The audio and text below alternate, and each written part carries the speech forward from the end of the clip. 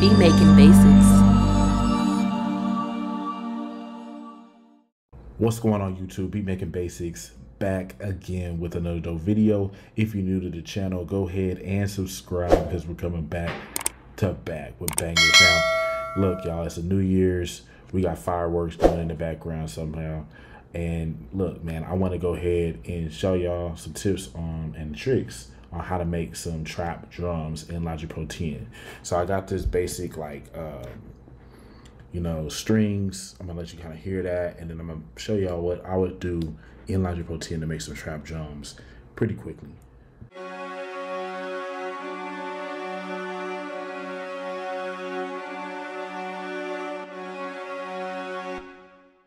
So pretty much you have this track right here. What I would do to start everything off is go with the quick sampler. So start off with a MIDI track, go down to instrument, and then go to quick sampler. And I usually always try to start off like with my 808. You literally can drag and drop sounds right in here. You can go to like Splice or go to one of my kits or whatever, search for like an 808, drag and drop it in. It's literally that simple. Let's type that in here. Go to Java.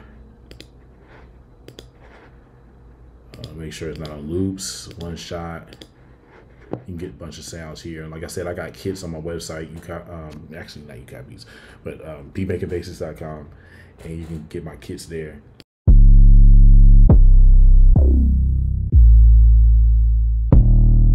But I already have some 808s that I'm gonna use here. Once you get those 808s in there, you can just save as, and it'll pull up right here. So I have this 808 right here, and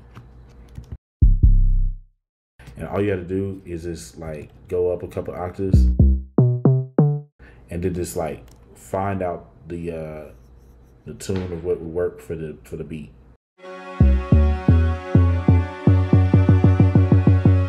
So I know it's gonna be this F sharp, so I can just take this down. So usually I just play that 808 by myself, like just manually. So just go ahead and just push record and manually play it.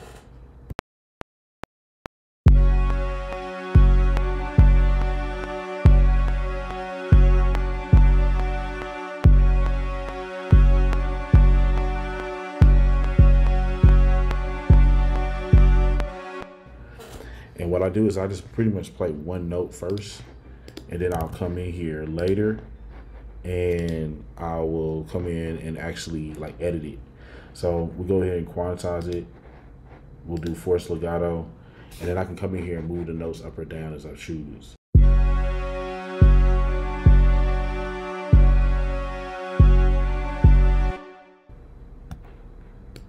can come over here and use this playhead marker to mark some places, and then push Command T to cut it. And I can go like.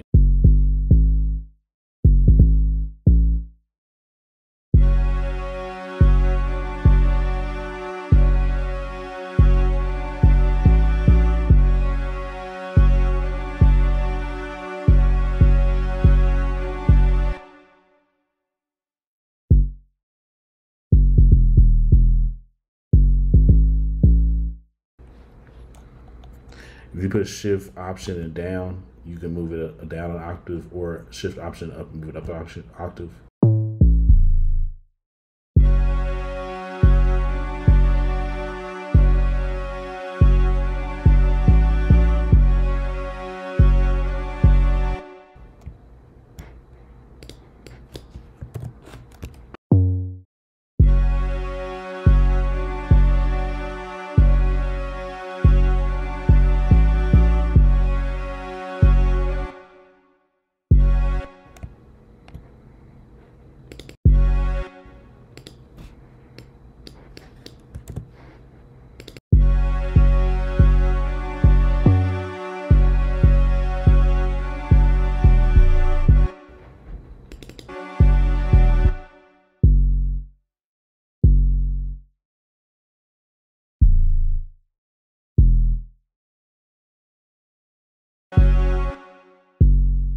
And then it's good to always go back in here because you can see if you messed up, and put them on the wrong places.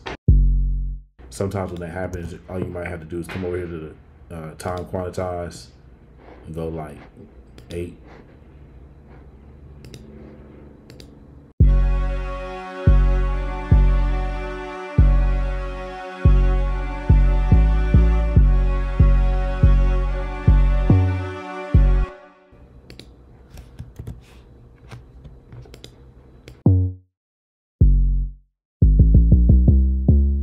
I can move this up like semitones by pushing Option up and down.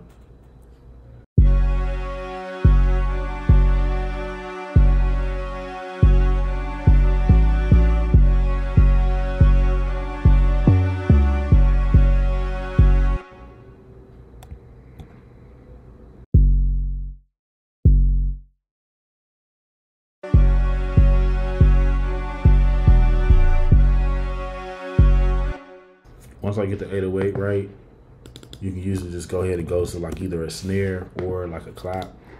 We'll go to a snare. Actually, before I do that, I'm going to teach you something about this quick sampler. It actually, you can come over here and go to glide right here where it says pitch. And I'll also give you a little bit of the spice on your 808s. You can also put this filter on.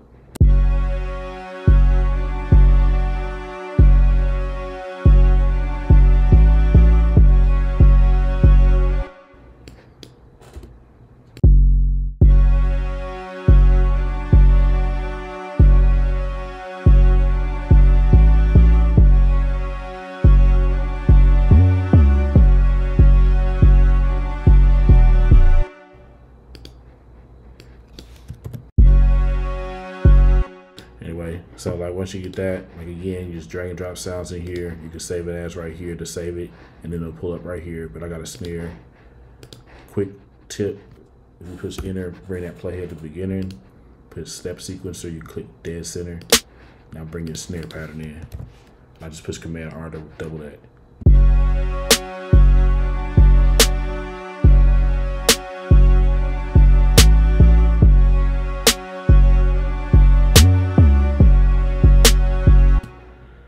I kind of think I want to speed this up some, so we're going to do that.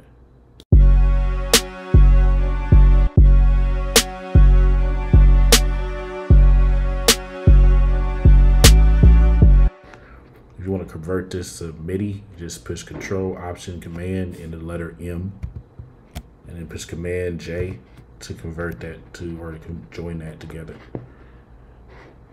And you can come in here and draw it in, you know, if you want.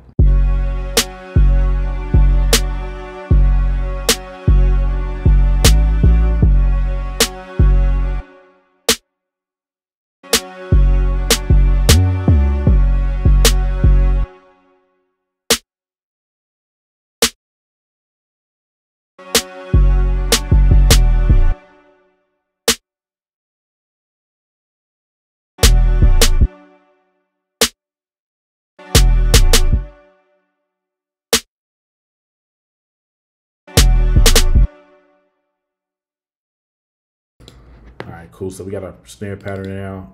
Now I'll do the hi-hats. Same difference. You just drag and drop it into the quick sampler. And I already have hi-hats right here, so we'll just take that like that. And I always usually start off with the step sequencer. We'll start off with the 16 steps. Basic pattern going, and then I'll just go to the 64 steps, and I can add some variation here.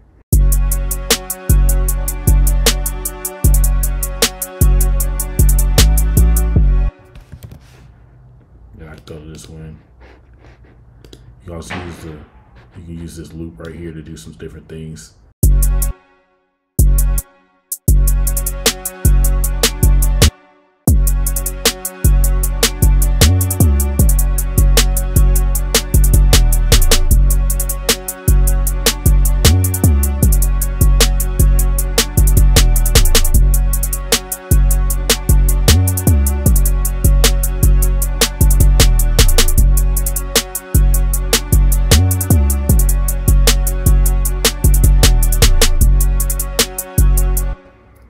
If you want to get a little bit more spicy with the hi-hat patterns, you can click that arrow right there Instead of gate, you can go down to repeat. Instead of tie, you can go down to note. Get a little freaky with this.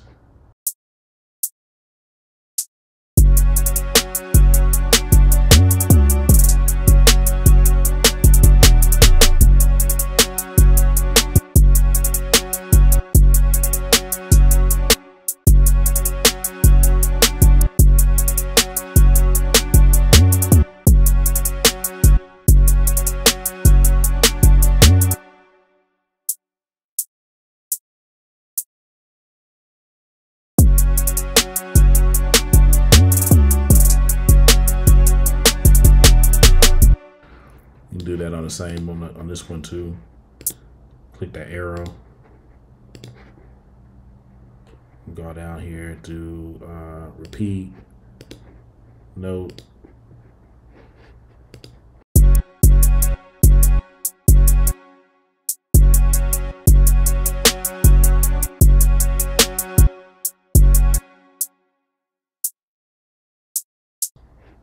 You can use these velocities as well.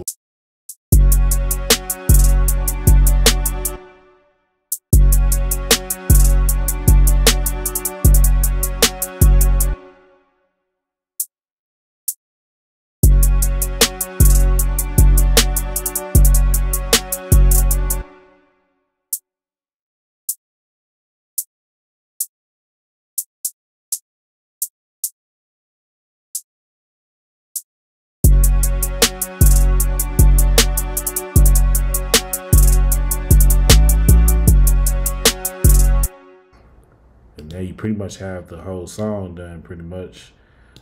You can add like hi-hat, open hi-hats if you want to. I always use, like if I'm doing an open hi-hat, I'm not gonna lie to y'all, I always come to my own kit for that. I have this Rap Lords kit, shameless plug. You can go to my website, beatmakingbasics.com, check that out. But I got my own kit on here. Oh, snap. All right, I gotta load my hard drive. This thing is gonna trip with me. Okay, I got this stuff saved on my hard drive, so just give me a quick second. It's not gonna let me get past this if I don't upload this hard drive in here. So I just plug that in. Yeah, there it is. So it should see it right now. Come on now. All right, cool. So give it a second. We're gonna upload the the Rap Lords kit in here. Now it's on there. So I'm just gonna go ahead and use this, and I'm just gonna manually do this one.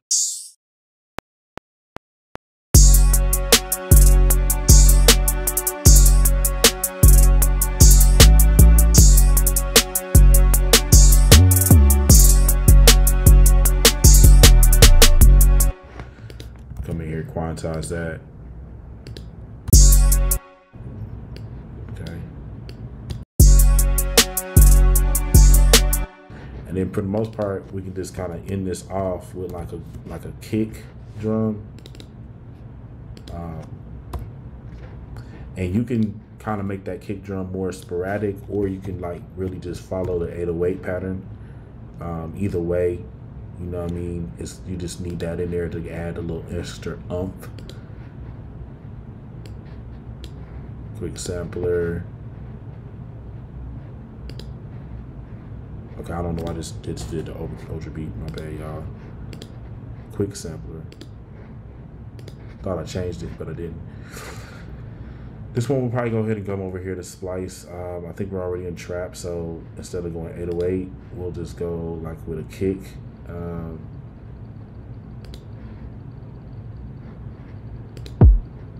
So I'm just gonna drag and drop into the quick sampler, so you can kind of just see that process as well. I can come over here, save this as, and then just say monster kick. We'll say monster kick. And now whenever I want to pull this up, like literally start from scratch and pull it up like this. Like I said, it's gonna be down here, but you can just load it as well. But I can just go to M, monster kick right there. So like again, what I'm gonna do now is just follow this 808 for the most part.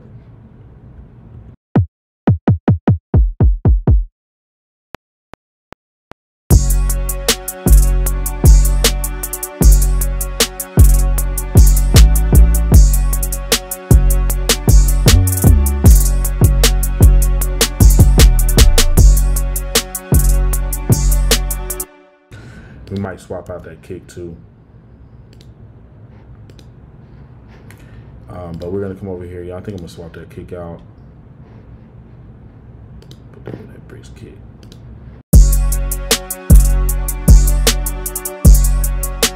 So sound selection is key. But pretty much, man, at this point we have this beat. And then if I wanted to play around with this, I could like move this up or down octaves or up or down like semitones. Hold down Option. I just have 808 highlighted in the you know, the sample. So I'm gonna push this up.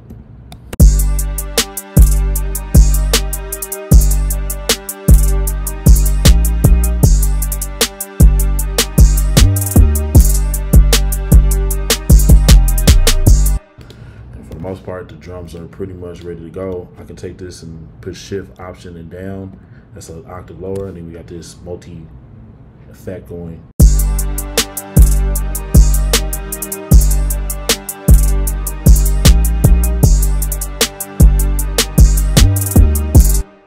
Now this is the last thing I'm gonna show you. Like one thing I do, and I add this often sometimes, like with my drums. This you might not even really pay attention to it, but like in the music you'll hear it. But I'll come over here and just grab like a natural sounding drum kit. Any one of these, so like Liverpool or something.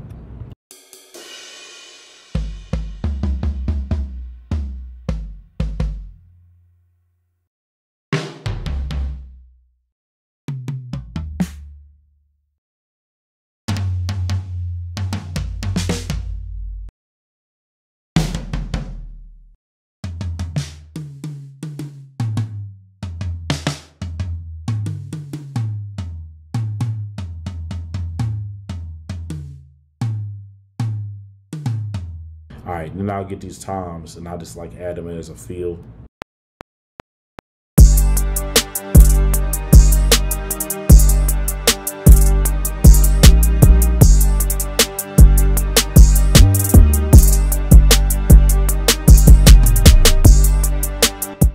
So it's like literally so quick you really couldn't hear it, but it's in there. So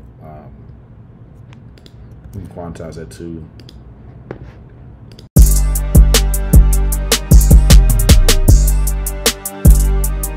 Turn them up a little bit.